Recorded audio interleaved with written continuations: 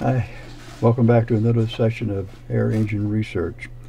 Today I want to go over some comments and some questions that I've gotten over the past few weeks about air engine and some of the parts and how it works and air pressures and volumes and so on. Also, we're at the point where I need to get more volume of air at higher pressures in order to really see how much air is going to be needed to operate the air engine and at what those pressures are. In a minute, I'd like to go over some comparisons on storage tanks to show you how they compare with each other as far as volume and how long they would last while being used on an air motor. But first I want to make some comments about the air motor itself.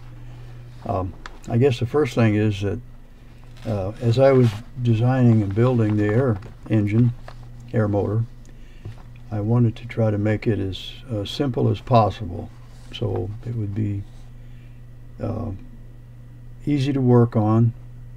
It would be, less weight, more compact, and also I've tried to make it as maintenance free as possible. I've used sealed bearings, and things are out in the open, so it's easy to work on.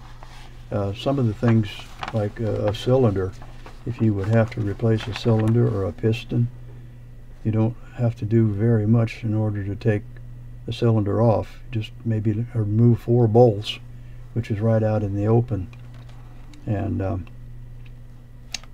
that way you can work on it pretty easy yourself. It was also commented that maybe I could use some parts from older cars or something maybe from a junkyard, but every part is unique to the air engine as it's designed, and trying to use something that is already there just won't work. It won't. I guess the next thing is that it's taken me several years to get the air engine at the point where it's at now, as far as being, I think, completed. But I am going to have to build a new engine in order to be able to use it in my truck. The base on the existing one is not large enough. I just kind of stuck some things on it to make the cylinders in the right position, so it needs to have a little larger base, and there's some extra pieces on there now that I don't need, and some other items that will make the air engine more efficient and more reliable. So it shouldn't take very long to redo a new one, since I know what I need and what size they have to be and the dimensions and all. So hopefully that won't take too long. Right now I'd like to go over some comparisons on pressure tanks and the amount of air that they have in them, and what the pressures are and how long they'll last when they're used. I've got 3 different spreadsheet samples to show you with. Originally they were all on one sheet, but when I tried to put them on this video, they weren't clear enough. You couldn't see what they said, so I had to separate them. But the first one is using a paintball storage cylinder. Now there's 3 cylinders on the engine. The stroke is 1.23 inches, and the piston diameter is about 1 3/8 inches, and the stroke then would be 1.2 inches. And when you use cubic inches in all three cylinders. It's 3.68 cubic inches of air for each complete rotation of the engine. Now, paintball storage cylinder, the tank dimensions you see there, 9.4.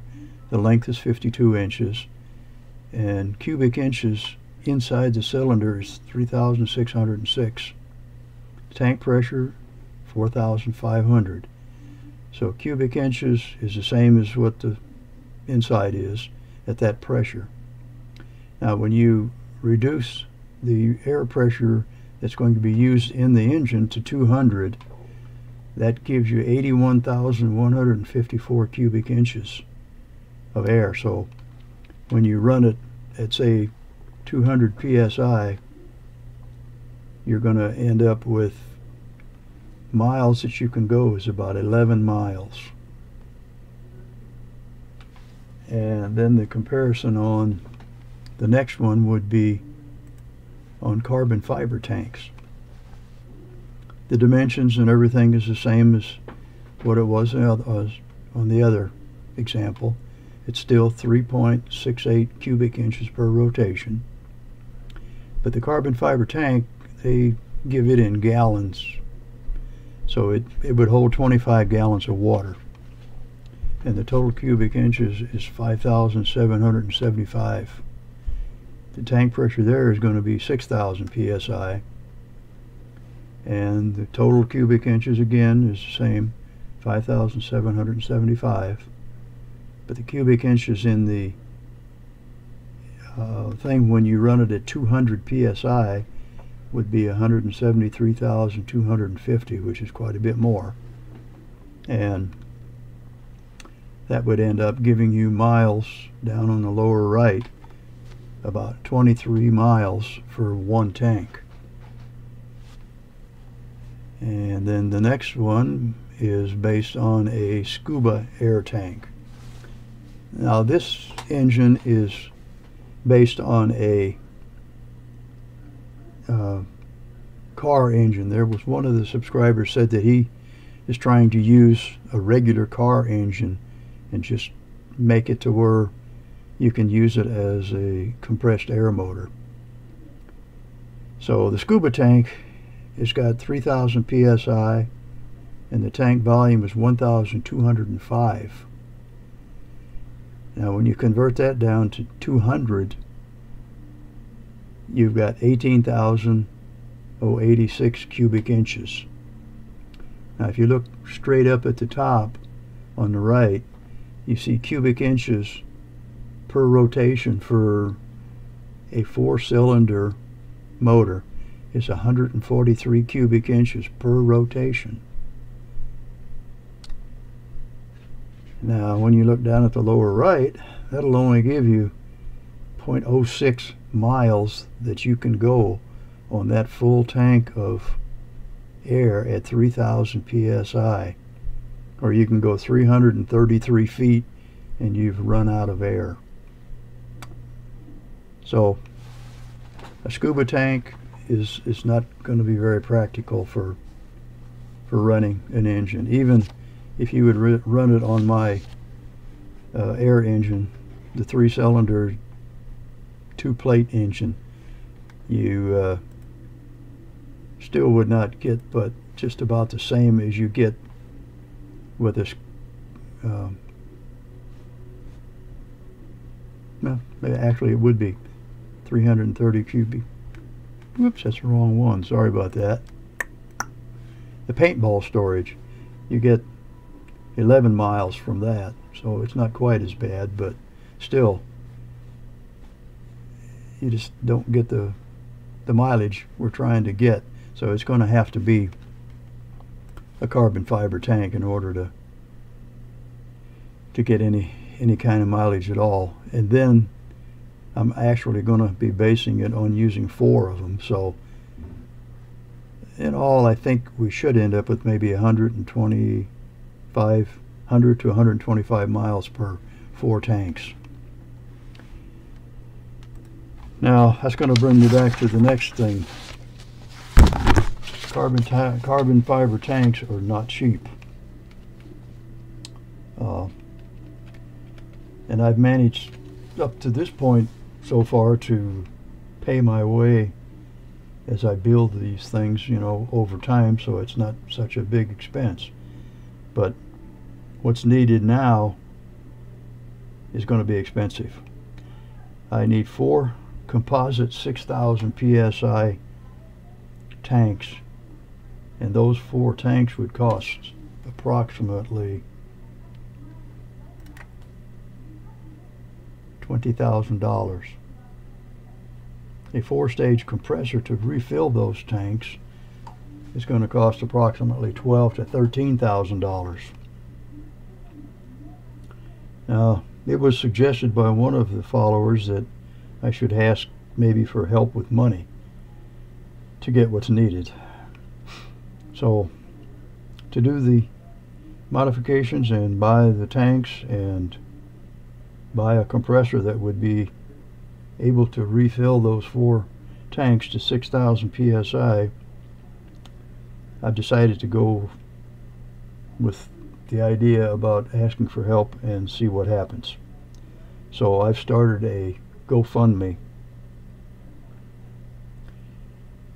and that would be gofundme.com, and the funding you would look for would be called Air Eng Research. So it would be AIRENGRESEARCH, and that will get you to the funding site.